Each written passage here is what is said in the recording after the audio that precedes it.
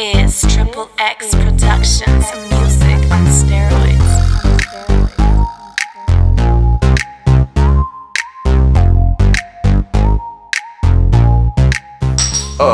Iggy Azalea has been getting a lot of flack from the industry. She's been taking a lot of blows, a lot of low blows, I would say, as far as her rapping ability. Some even question if she's writing her rhymes. Maybe not. Yeah. What y'all got to say about that? Do y'all think the industry is being too tough? Who want to go first? I think they're being too tough because I'm gonna compare her to Tiger Woods and golf, man. You know what I'm saying? He took a lot of flack. You know, but when you got, you got Iggy, but you got a lot of black rappers that's getting ghost-written songs and really not students of the game. So how can you just target her?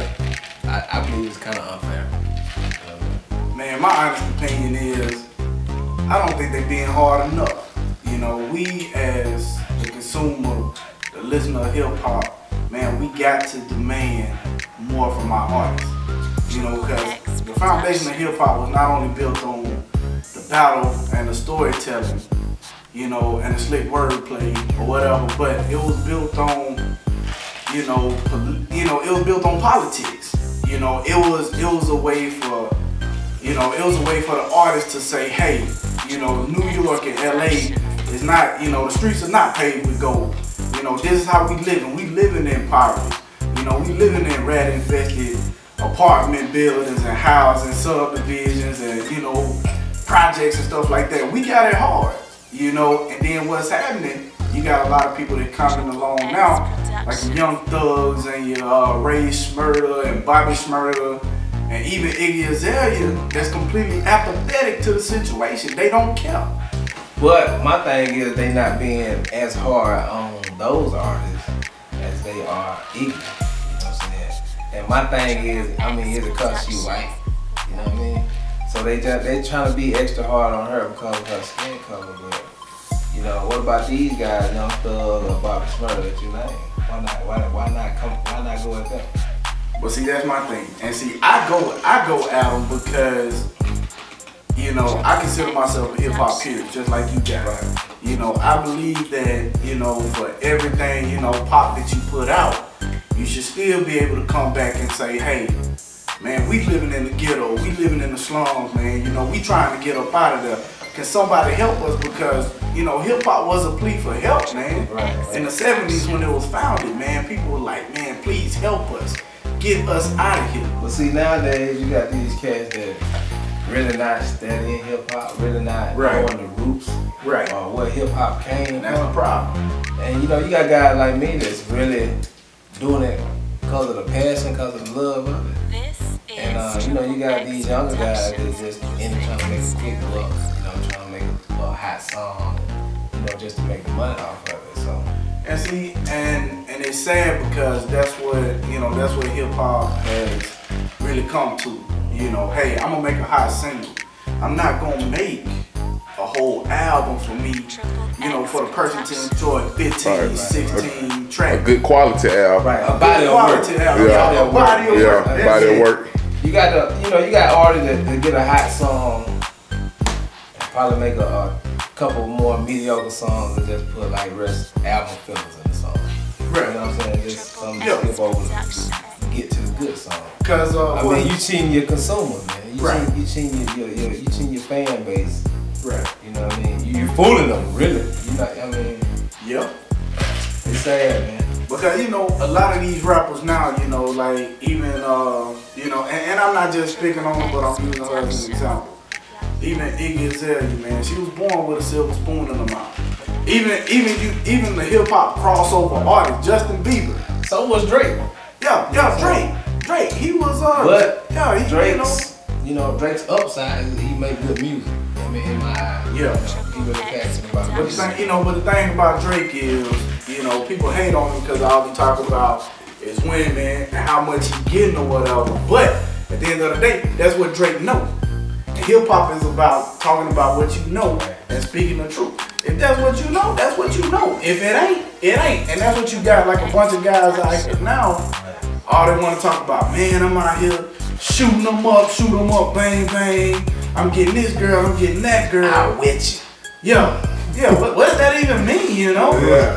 But, and then, you know, you look at them and they ain't doing nothing. You know, if you ain't about that life, don't rap about that life. I think we had this discussion before, man, when I was telling you, man, I think Drake one of the realest rappers in the game. Right. He don't lie. Yeah. So he's not fictitious. He don't rap about what he's not going through. You know, at least he keeping it real with himself. Right. So, you know, that's why I label him one of the realest rappers, because he just, you know, he's staying true to himself. Yeah, and I mean, you know, and I know I jumped on Iggy pretty hard, but you know, like I said, man, you got these black rappers out here that don't, you know, they don't know. You know, back in the day, man, these cats would go out and they would walk, you know, they'd be out there marching. They'd be out there, you know, raising money. You know, they'd be out there talking to the kids. Hey kids, don't be like what we used to be. You know, be like what we are now. We role models now. You know, you had Tupac, you had Biggie. You see what I'm saying? You know, you had Cube and Ice-T. Yeah, they talking about killing cops, but that's what they knew. They hated the cops. But at the same time, they told the kids, don't be like us. You know, do not grow up and be like us. You see what I'm saying? Be better than us. And that's what we have, you know, as fans and as artists. You know, we have a responsibility to say, hey, you know, be better than me.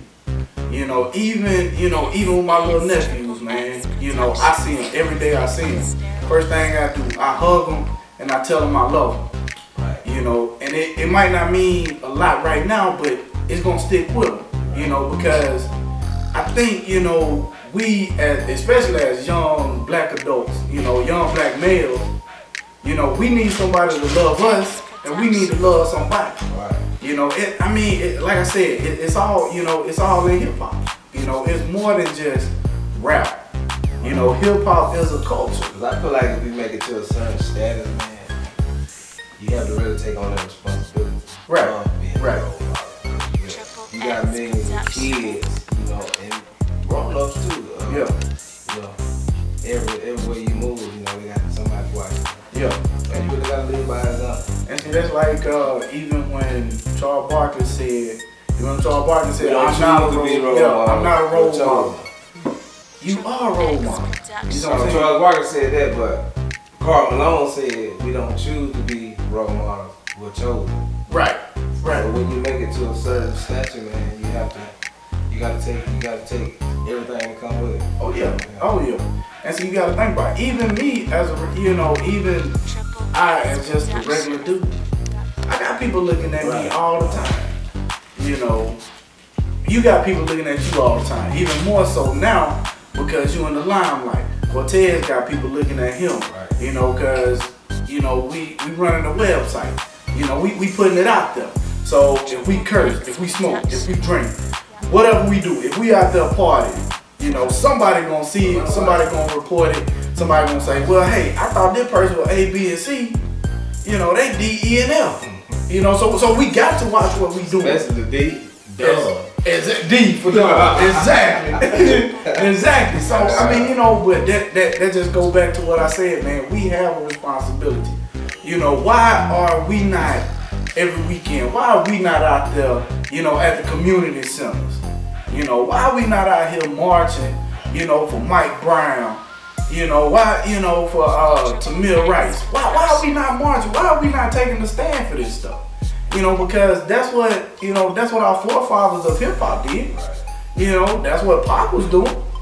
You know, Pac was at the Black Panther meeting. Public enemy. Exactly, public enemy. KRS-One. Exactly. I mean, I can go on.